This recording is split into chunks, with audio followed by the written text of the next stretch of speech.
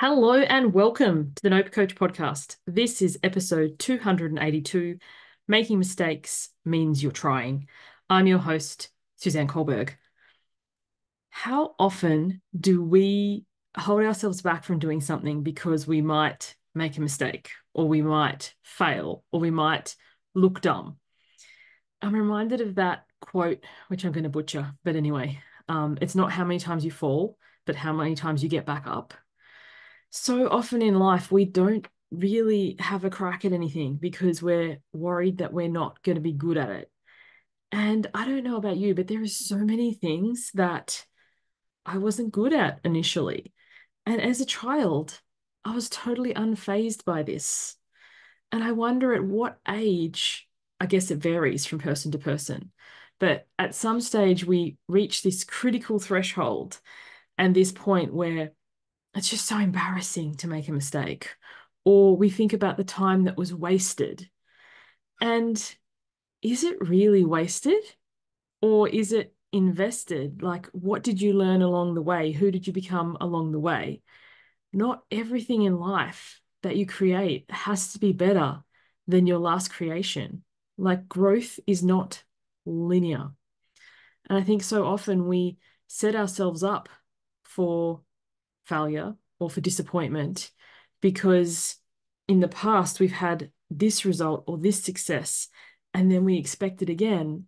And when we try something new or different and it doesn't work out how we anticipated, instead of going, oh, well, that was unfortunate or suboptimal or curious or interesting, and mining it for the data so that we can approach it differently. Instead, we beat ourselves up and, tell ourselves all the reasons we're wrong for even having a go. There's nothing wrong with making a mistake. Making a mistake means you're trying. If you're starting out in business and you create a program that you're super excited about and you launch it to crickets, there's nothing wrong. It's like, okay, so whereabouts, like where was the mistake made? Was I not clear in my messaging? Did I not reach enough people? Were people confused about what it is?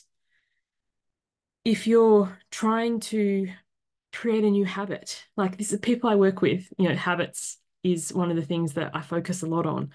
And sometimes it's like the petulant teenager energy, crossed arms, leaning back. I've tried that. I've tried that. Why do you think I can speak to this so well?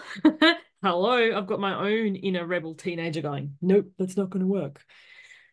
Teenagers are the worst for not wanting to make mistakes, like all those hormones flashing through their body, that embarrassment.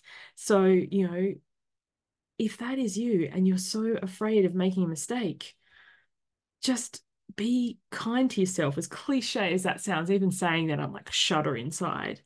But what would you say if it was one of your own children? What would you say if it was your friend? What would you say if it was your partner who was like, I'm thinking about this thing, I'm going to have a go. And when you do have a go and it doesn't work out, I can think of so many times where I've done something, some of them very, very recent, where I was expecting a particular result, I was banking on it, and it didn't work out. And allowing myself to feel all the feelings, allowing myself to be disappointed, to wrap myself in a blanket like a little burrito and sit on the couch and watch a sad movie and cry, and allowing myself to be confused or frustrated about what happened.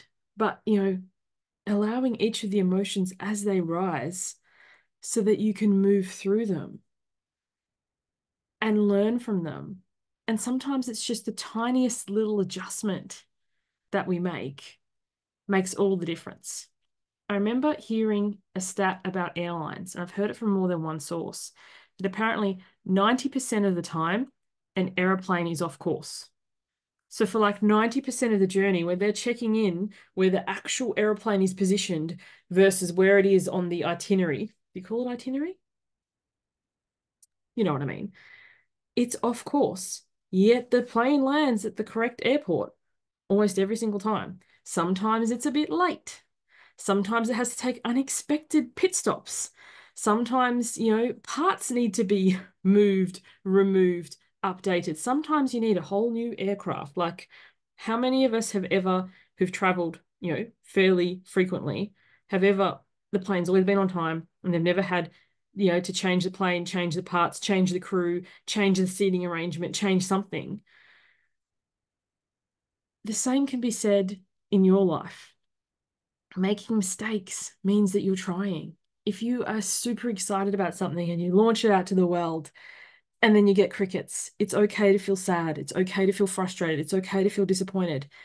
That does not mean that you weren't meant to do this, that you're a failure, that nobody likes you. Like all those secondary thoughts and feelings that come in, they're the ones that we question.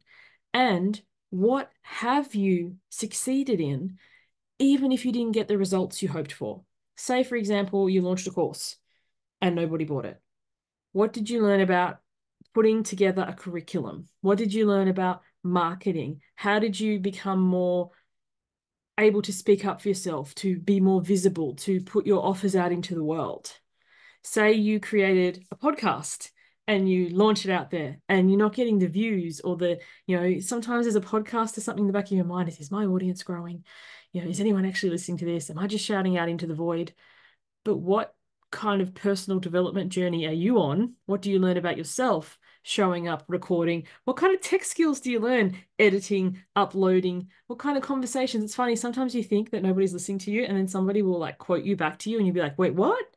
So, just because you don't get the result immediately, without any hiccups, without having to change plane or do some engine repairs or rearrange the who's sitting where, doesn't mean you're not going to get to the destination. Some people will get there faster.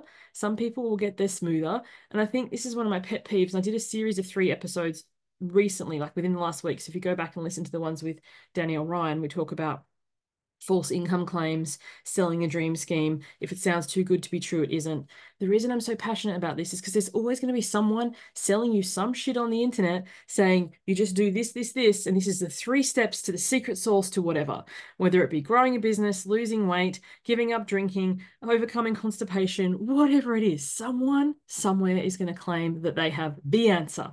And all you need to do is these things. And then you buy it with so much hope and so much excitement. This is going to be the thing. And then when it isn't, instead of being like, was this process even viable?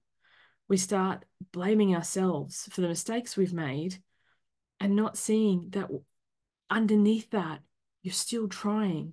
You're still in the game. You're still showing up, even when it's hard, even when it hasn't worked before. Some part of you really wants this success. And I'm so passionate about that. That is the game changer. Thank you for tuning in today. I'd love to hear what this is stirring for you. If you're watching on YouTube, you can comment below. If you're listening, please send me email info@suzanneculberg.com. What is something that you've tried before? This is what I want you to take away for your homework, that it didn't work and you just wrote it off. You might be like, I tried to write a book, but I never put it to publish. I tried to start a podcast, but it was too overwhelming.